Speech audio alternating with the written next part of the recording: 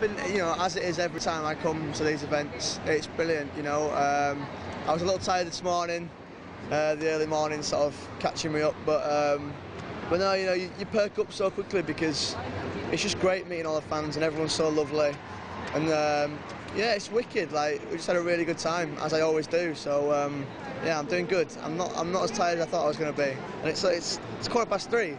I'm doing all right. Now, when you're not here, do people stop you in the street and do they recognise you a lot? Yeah, I mean, it happens.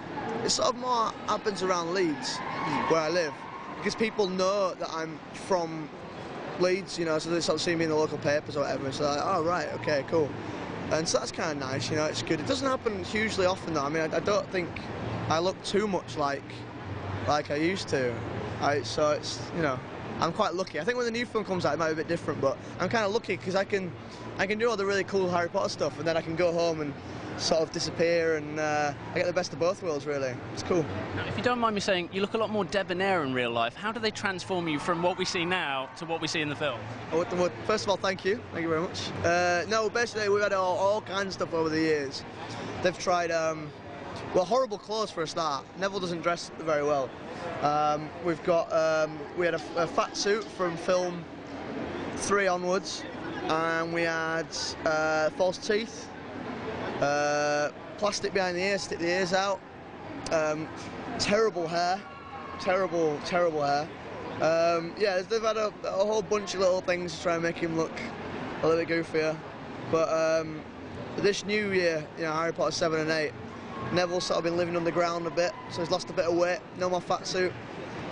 His hair's just like messy because he's been not had time to get it cut, and he's a bit rugged, and he's beaten and battered as well. He looks kind of cool, to be honest. It's kind of wicked with all the blood and cuts and bruises. It's cool. I think Neville's a character who really grows throughout the saga, and I think in the final chapters really comes into his own. Are you quite excited to share that with people and for people to see Neville as a hero? No, great. Yeah, I mean, it's just, you know, I'm a huge fan of the books and the series, and I want to make sure that fans of the character and the story get, you know, what they deserve. You know, people who've been fans since the beginning, and just see what they, you know, what they want to see on the film. I just hope. I mean, I think we've done a really good job. I think we've done as best as we possibly could do. We've not shied away from the action stuff, from the dramatic stuff. You know, we've kept it as dark as the book was, and you know, we've really done our best to keep it as close as possible. So I hope you enjoy what we've done, I guess. Yeah. You're clearly a big Potter fan yourself. Apart from Neville, who's one of my favourite characters, who would be your favourite character from the Potter series? Well, yeah, obviously, you know, Neville's was a great character, and I'm a real privilege to play him. I guess if I was to pick somebody else, I think I'd always say, like, either Lupin, because I always thought he was a really cool character in the book. I thought he was a really nice guy. He was a good teacher. I liked him. But Sirius Black was always really cool. Like, he was just a cool rock and roll style. It's the name as well. It's and Gary Oldman. I mean, what was he like to work with? He's wicked, really nice guy. You know, I grew up with a lot of his films. You know, he's made some, and he's an absolutely stunning actor. Like, you know, he's talented beyond belief. And I remember Dan first introduced me to him, and we were just chatting about like silly stuff, like Mitchell and Webb show. You know, the sketch show. We're chatting about that. I had some like multicoloured Adidas trainers on. He was like, oh, my son would really love them. Where'd you get them from? I was like, oh, I got them in Leeds. And just chatting about like regular day-to-day stuff. And it's sort of one of those things when you have to sort of take a moment out and just go. I just had a really just normal day-to-day chat with Gary Oldman, like at work. It was really odd, like sort of seeing these people as co-workers. But you know, as you get, this was like on like film 5, start of film 5. So as you get older and like finish film 8, you get used to it a bit more. And I was sort of, you know, chatting with Alan Rickman and stuff. It sort of becomes a bit more. It never becomes normal. It just becomes a bit more. You know, you can deal with it a little easier and not have to stop and go, what the hell? It's a little, you know, a little bit more easy. There's been so many fantastic stars in the Harry Potter series. Who have you been most starstruck by?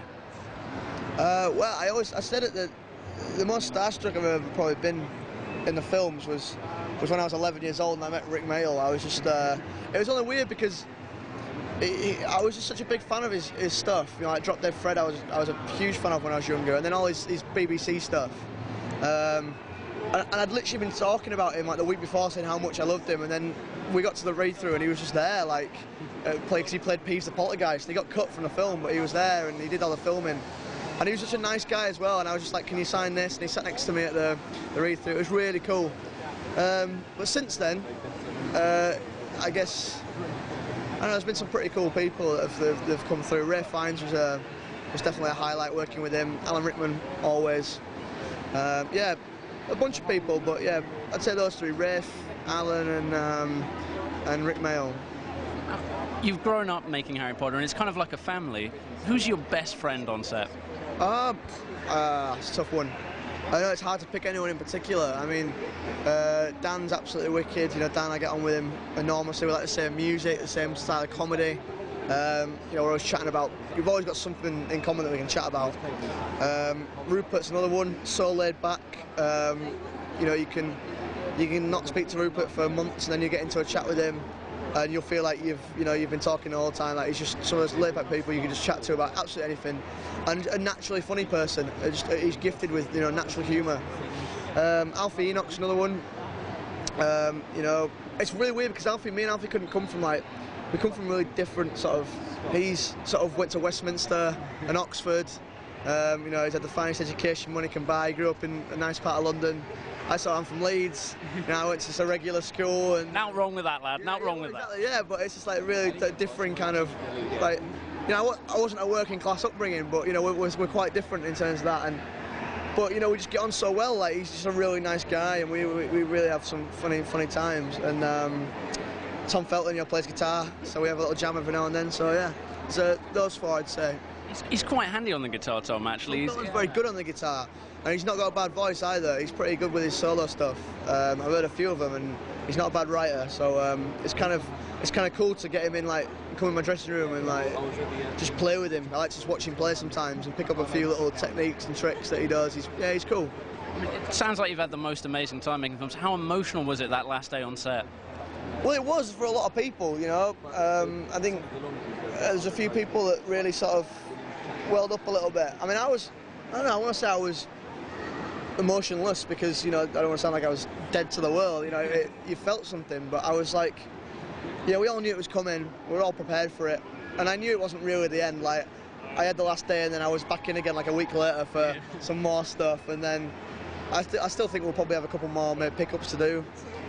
We've got the premieres in November, the premieres next summer in July. Still going to see everyone. It's not finished yet.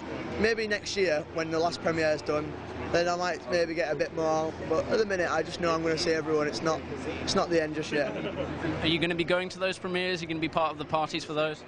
Yeah, I hope so. You know, when you make a movie we started February 2009 and we finished like a couple of weeks ago. So you know, nearly 18 months.